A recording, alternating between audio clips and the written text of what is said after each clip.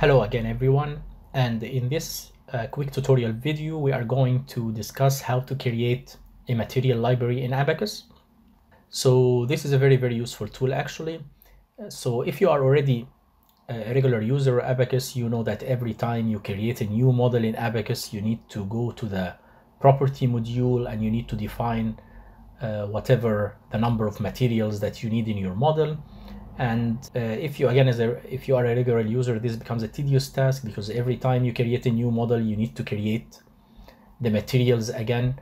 So this is especially true if you are using like common materials every time. So here we are going to discuss this useful tool that you can create a material library. So pretty much you are going to define these materials just one time, and then you are going to add these materials to a material library. And then in the future, whenever you open ABAQUS at any time, you can just import these predefined materials from the material library without the need to redefine them again from the start. All right, so how can we do that? Well, over here, I'm now right now in the property module. And if you look here on the left, you will see 3 tabs. The third one, it says material library. And if I click on that, right now I don't have any material library defined, so it's blank over here. But actually if I click on this one, material library manager, again there is nothing here, but I can create a new material library.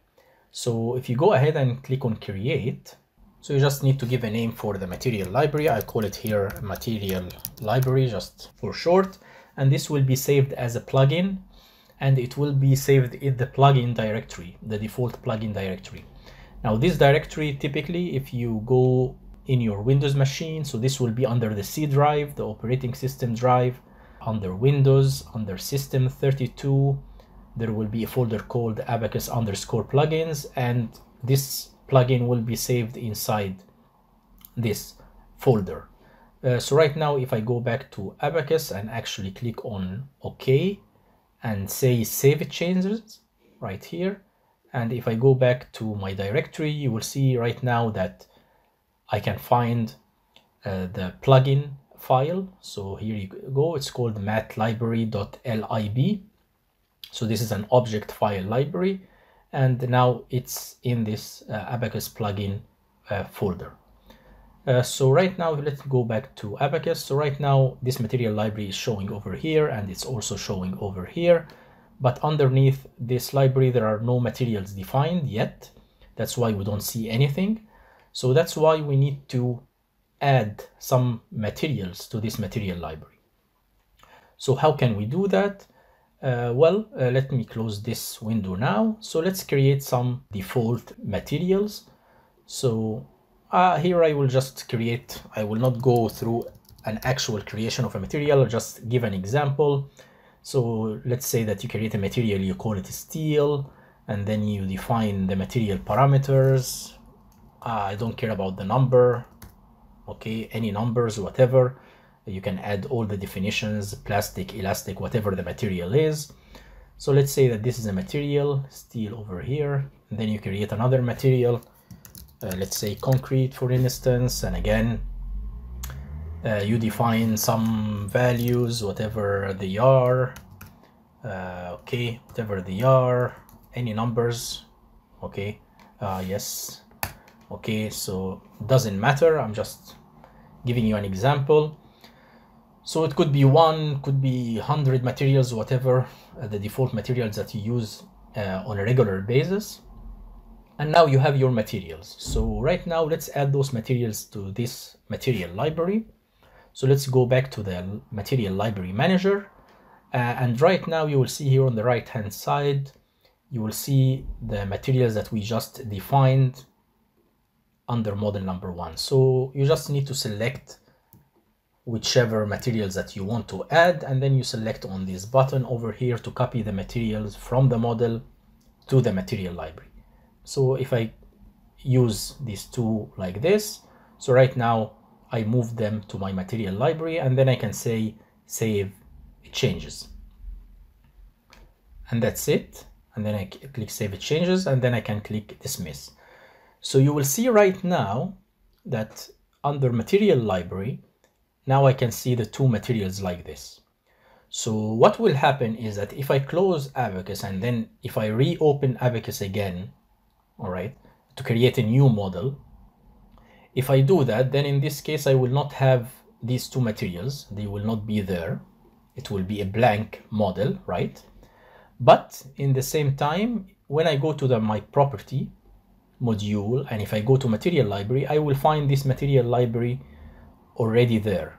And then if I want to use the steel material in my new model, I just need to click on the steel over here, and then you click on this icon that says add the material to the current model. So if I do that, then you see here it says the material steel has been copied to the current model. And actually, if you go here to the material manager, now you will see it already imported.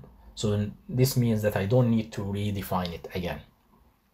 So this is a very, very useful tool, and it can, if you create your own material library, it becomes much easier.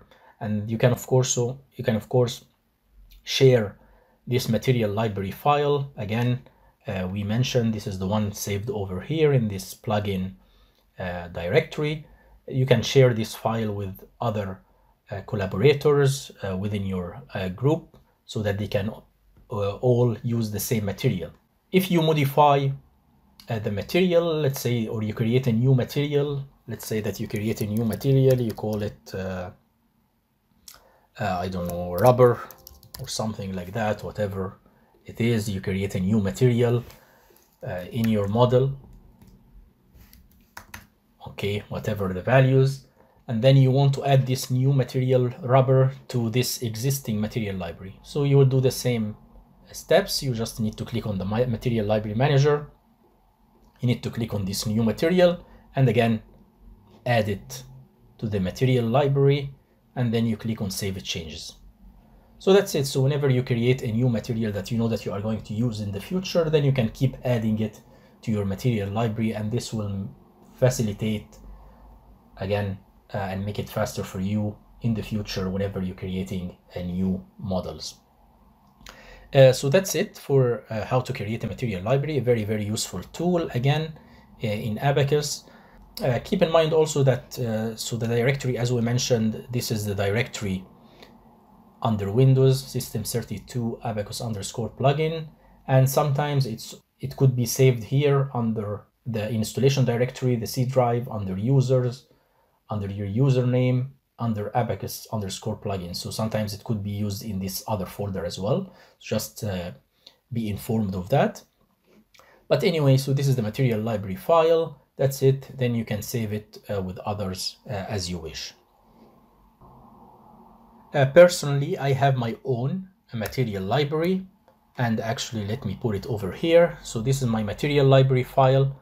So I can add it over here to my directory.